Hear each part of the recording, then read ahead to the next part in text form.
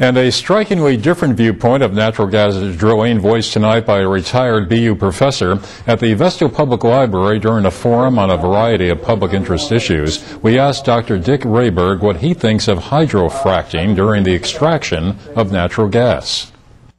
If we do it at all, we need to do with extreme care. We need to do with extremely rigid and stringent state oversight. And I would suggest that we require that the companies who are exploiting the shale post a bond for 50 to 100 years at between $500 billion and at $1 trillion, so that if something catastrophic happens, there is adequate money that will pay for the cleanup. Dr. Rayberg, who is trained as a sociologist, lectures on climate change and comparative health policy.